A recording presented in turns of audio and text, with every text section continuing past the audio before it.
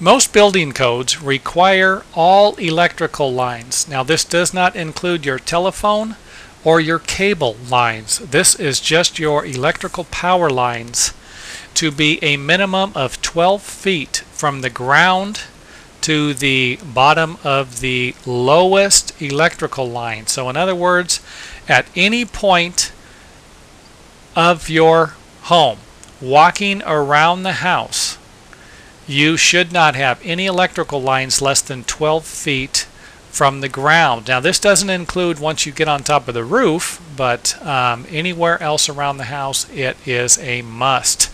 Now again, check with all of your local building codes, building and safety department, to verify that information, but I doubt if it's changed. Now this is usually a problem on homes with low pitched roofs like this one here, or even flat roofs, so be advised.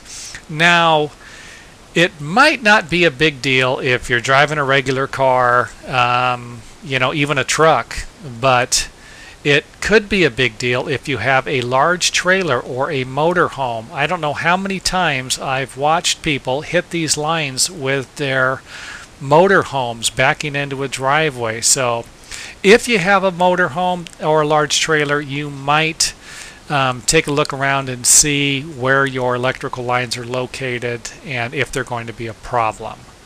So with that, I hope you guys enjoy watching our videos and keep watching more of them. I'll keep making them, you keep watching them.